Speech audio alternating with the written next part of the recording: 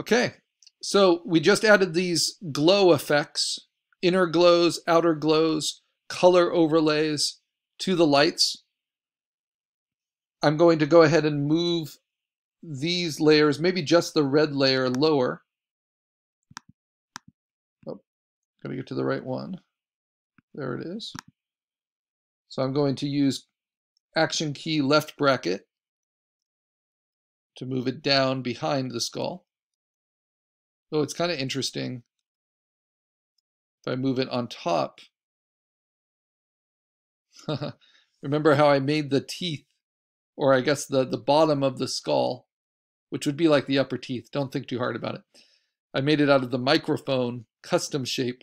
So if I put it underneath the teeth, but on top of the circle shape at the base, I get a little frown line, smile line there, which is kind of interesting. I'll show you something else you could do. What if I wanted it, I can make a duplicate of the circle underneath, move that circle on top, and then actually take that duplicate circle and take its opacity down. So I can just hint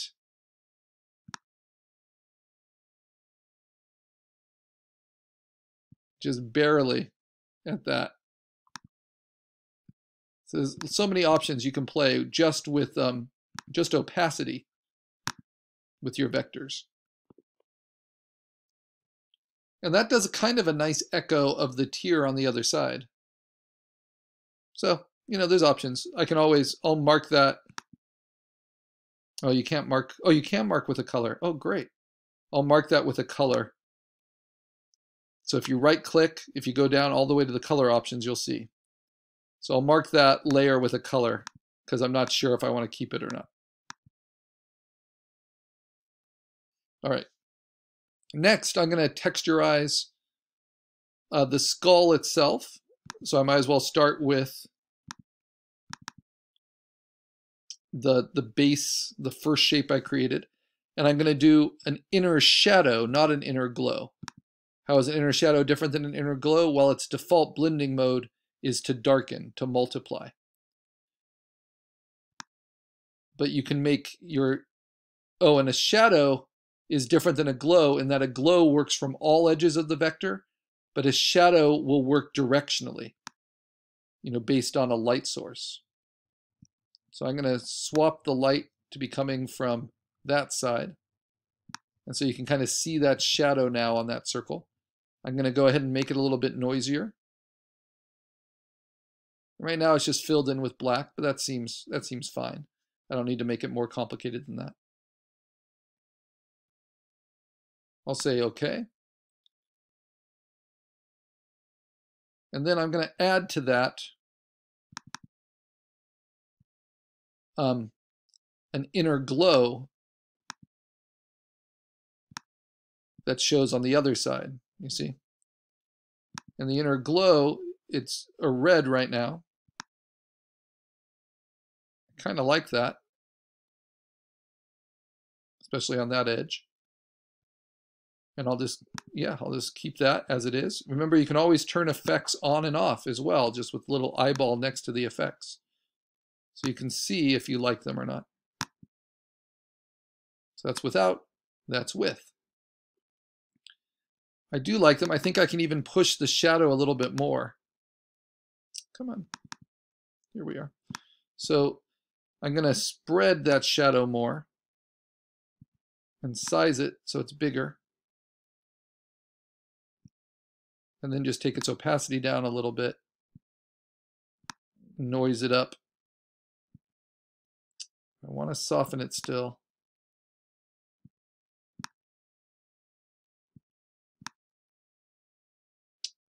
So I think it's with size we'll soften it.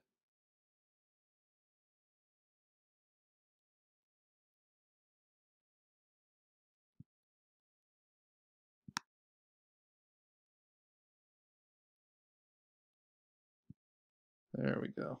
Take its opacity down. Yeah, that's good. Okay, now it just has these really subtle edges to it.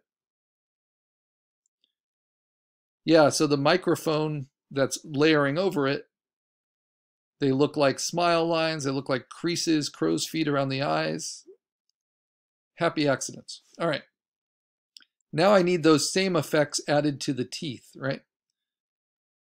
But in the right places. So this is a little trickier, but I can make a duplicate of it and then move those effects onto one tooth, one bottom. Clearly it's not going to be the same way there. Erase what I made a duplicate of. And then adjust them. So I'm going to turn off the inner glow, the red. Definitely don't want that.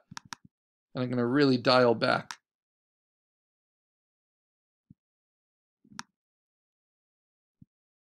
the other stuff.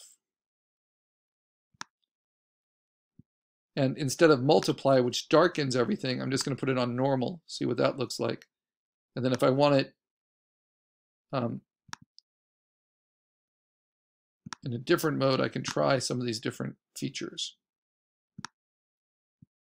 But I think I want a different angle too of it.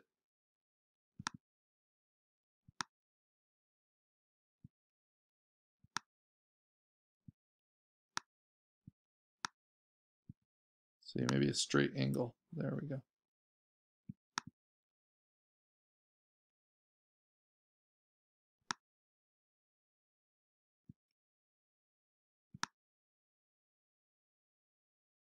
There we go. Take all these down. Maybe change the color to a gray. Yeah, so I have more control of its darkness.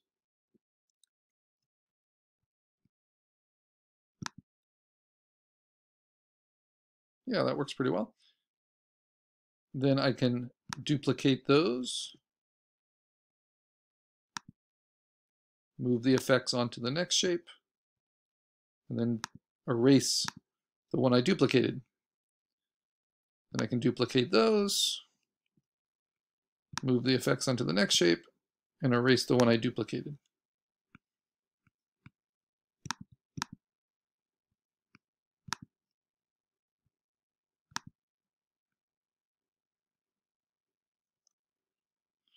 So what about all the stuff in here? Well, this is my trick for that. I'm going to duplicate my 65% opacity skull circle, and then I'm going to shrink it towards the middle like this, right around the eyes. And then I'm going to move it up over those microphone shapes. Come on.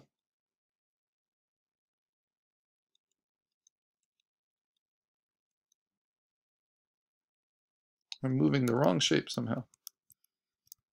I'm moving one of the microphones instead of my copy. Here's my copy. Okay. Move that up. And so what that does is it blocks all of those kind of darker microphone shapes in the middle. Not entirely, because I have it at a 65% opacity. But in a way that's helpful.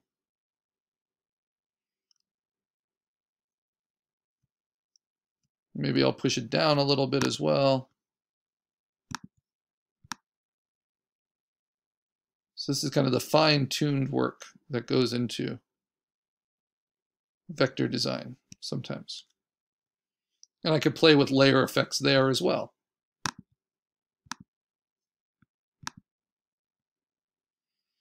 In fact, one of my favorite things to do is to just change it from normal mode to what's called dissolve mode, which breaks it up into a bit of a noisy pattern anyway. Yeah, and that works well. Okay, now the eyes. So there's all kinds of ways to mess with these. I think I want a little bit of an outer, or maybe an inner glow on the eyes. And that red is pretty menacing. Somewhat appropriate. Maybe I'll warm it up a little. Take its opacity down a little.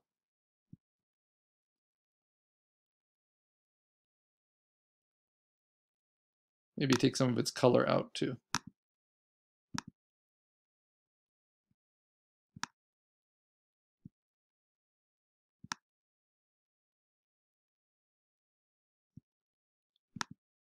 All right. Then I can add those same effects. Use the drop-down menu just to see them clearly. Come on.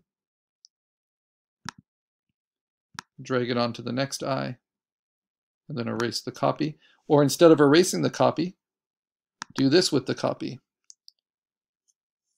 Do a color overlay or a gradient overlay that's black to white at full opacity, and then Control T and shrink it down to be kind of a pupil.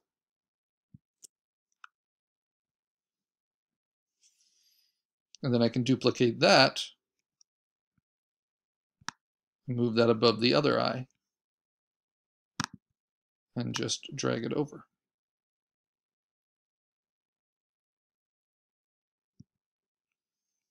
And that helps us to see the eyebrows as well.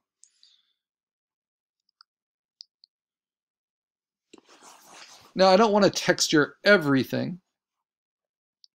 I like the flatness, but I definitely want to texture the shield so it looks metallic. And this is a great use of the gradient overlay. So you have color overlay and then you have gradient overlay. Gradient overlay, you'll see that some of the defaults, these are the exact same as they are in Photoshop, are metallic defaults. But you can still play with those. In this case, I can play with the angle of it. And I can play with what's called the scale. And to show how strong those are. And I don't love the copper color. So I like that scale, but let's go ahead and change by double-clicking on the gradient bar, change these colors a little bit. Keep them in the same place, but just move their position, right? That makes no sense. Keep them in the same place here, but move their position on the hue scale. And it will look more like gold. Kind of tarnished gold, but gold nonetheless.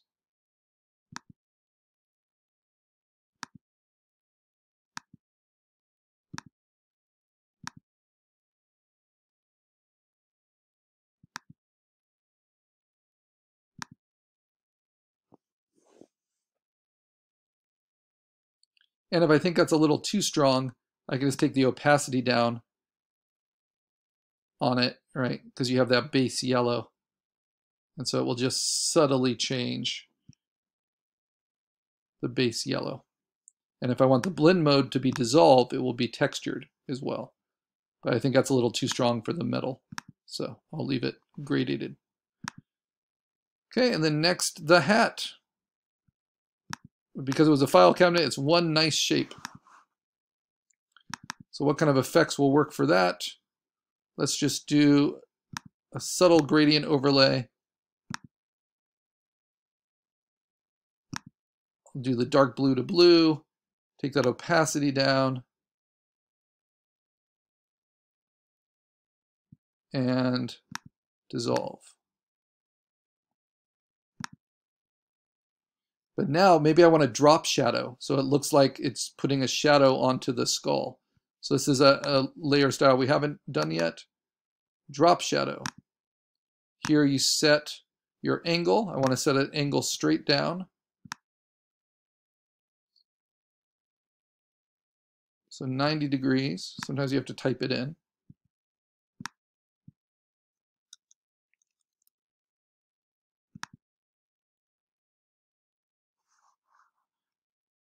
Then I want to make it noisy. And I want to decrease its size.